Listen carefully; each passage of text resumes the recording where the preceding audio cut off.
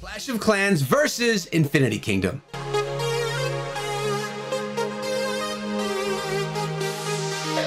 What is up, my friends? My name is Echo and welcome back to the channel, where today I'm comparing two of my favorite games, Clash of Clans and Infinity Kingdom. Both builder style war games, but also very different at the same time. We all know that in Clash of Clans, you build up your base, you try and make it as strong as you can, which at this point in time is a Town Hall 13, and then you try to defend against your opponents and attack others. As you're seeing right now, I'm doing attack of my own, coming on with a bit of a Yeti smash strategy and doing a pretty nice job against this base, if I do say so myself. I'm using a replay here so that I can focus on my words rather than on my attack. But we cover Clash of Clans regularly on the channel, and we have for 5 years, but I've started playing another game called Infinity Kingdom as well, which is a ton of fun, and I urge you to play along with me while you're playing Clash of Clans along with me as well. They are both great games, but Clash of Clans, you don't have to worry about getting like your whole city, your whole town hall, your whole base taken down. Yes, you can lose it and you can get beaten in war, you can get beaten while farming, but there's only a limit to what you lose, right? You could lose a certain amount of resources, but that's really it. And then things just build themselves back up. You go on the offense, you go attack someone, take out their stuff,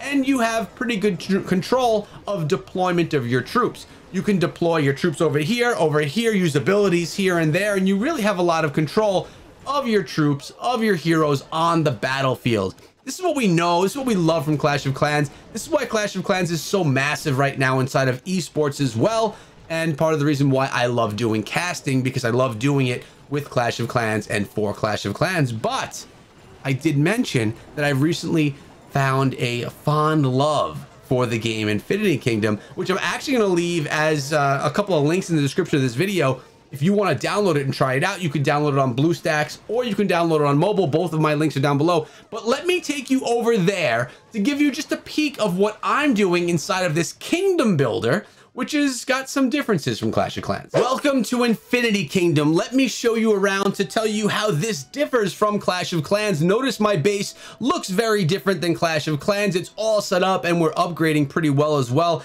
as you can see already at a castle level 28. But inside of this game, you're building up your castle right here. You're building up your spot, and I actually have to do a little bit of upgrades right now, so I'll do that with you guys while I'm here. We're gonna get our lumber mills up that are gonna be producing for us just as your resource stations would inside of Clash of Clans. But here you have a much different thing in mind. Your alliance is built up of 150 people that you use and that you work together with to control an entire land, to control an entire server of people. You could see right here, we are looking at a very big map that you could be in total control of inside of an even more enormous world of different servers where there's tons of things going on inside. And really, it's about war, it's about upgrading, it's about farming, it's about gathering. You could see my territory right here. You may notice I have Clash with Eric right here next to me, Team McVenom right here.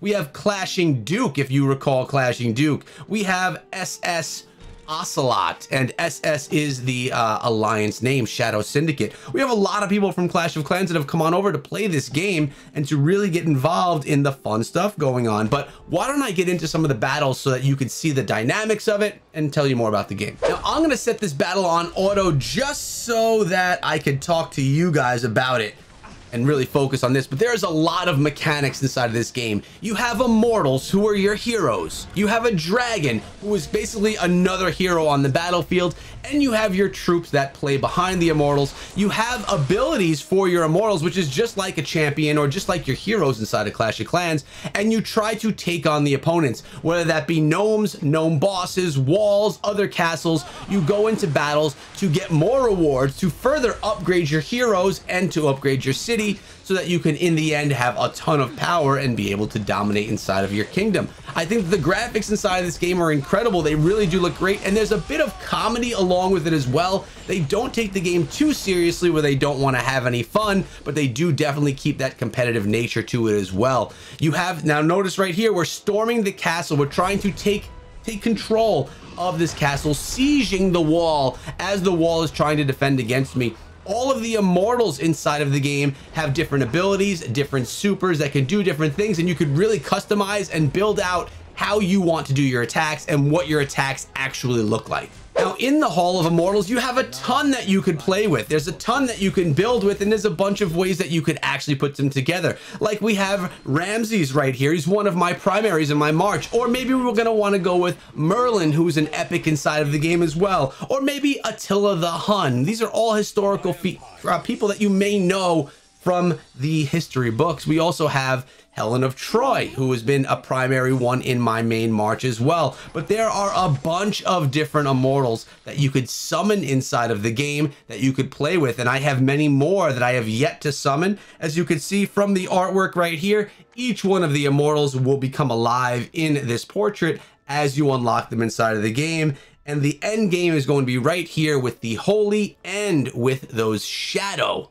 Immortals. But not only Immortals, because this right here is what basically made me fall in love with the game, and that is the Dragon Cave. You have dragons inside of the game. And for my primary March, I'm going with a water dragon who, when I started with my water dragon, he actually came to me like this, looking like a baby that we had to progress and basically build up over time. He's gotten stronger and stronger, but there are many that you can choose from. You have the Ice Water Dragon, the Earth Dragon, the Lightning Dragon, Wind, Fire, when you have the Shadow Dragon coming to you as an egg and eventually evolving into something pretty miraculous like this, one of the strongest inside of the game. Can't wait to unlock this. There's definitely a lot of progression inside of this game, a lot of grinding inside of the game, so you're going to really want to have the help of your alliance and the time to spend in the game. With many structures to upgrade, troops to train. As you can see, we have all different types of troops that we can train inside of the game to build up our army. You also are always going to have research to do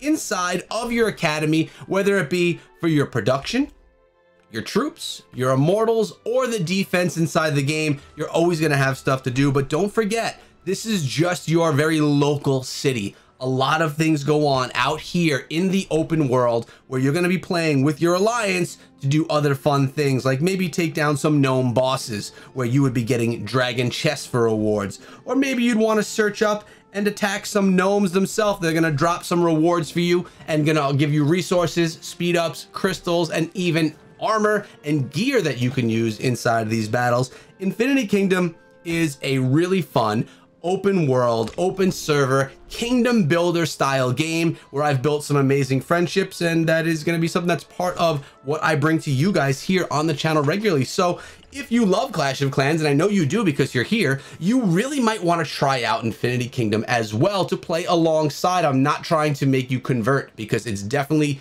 feasible to play both of these games. I don't believe Infinity Kingdom is available in India right now.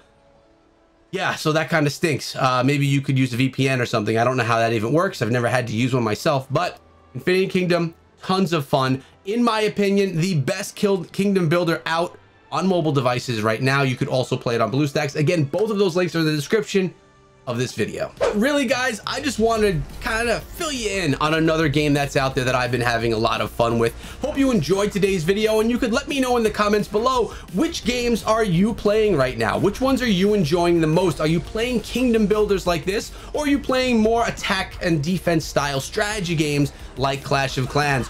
Both games, well, they are very different, but they have similarities as well as far as the progression goes and how you would build up your settlement, your kingdom, your town hall, basically your home. Hope you enjoyed the video today, guys. Remember, I have a Discord server. That's the pinned comment down below that you could come to, and we could talk about any mobile games that you like.